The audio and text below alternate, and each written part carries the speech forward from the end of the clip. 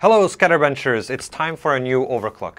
In this video we'll have a look at the Core i7-7700 Kaby Lake processor from Intel.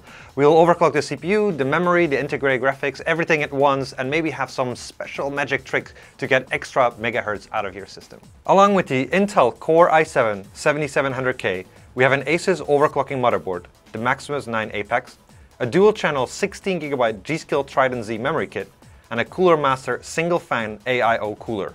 The total cost of this system is about $850 US. We'll link the hardware in the description below. We'll break up the overclocking process in 4 different steps. First, we'll overclock the CPU, then the memory, then the integrated graphics, and to sum it all up, we'll apply all the overclocks at once to have a full system overclock. To do the overclocking, we'll be using 4 different tools. First, for the actual overclocking, we'll be going into the motherboard BIOS to adjust all the settings, and then in the operating system we'll be using 4 benchmarks: Intel XTU, HWBOT X265 1080p encoding, Geekbench 4 single and multi-core, and 3D Skydiver. You can find all the benchmark and tools in the description below.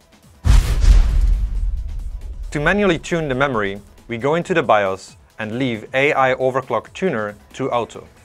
Then we scroll down to DRAM frequency and set it to DDR4-4000 MHz.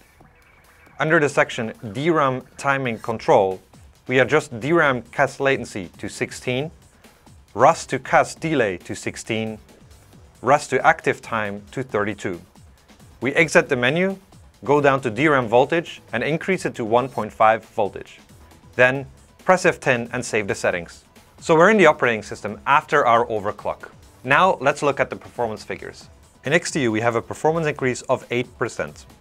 In both HWBOT X265 1080p encoding and Geekbench 4 single core we have a performance increase of 6%. In Geekbench 4 multi-core we have a performance increase of 12%. In 3D Skydiver we have a performance increase of 5%. This concludes our overclocking adventure with our very first Kaby Lake system. Be sure to subscribe if you like this kind of tutorial content. Drop a message below if you have any questions or any problems overclocking your own Kaby Lake system. I also want to urge you to check out our magic trick videos that will give you another 200 MHz on your CPU. Thanks for watching, and until the next time.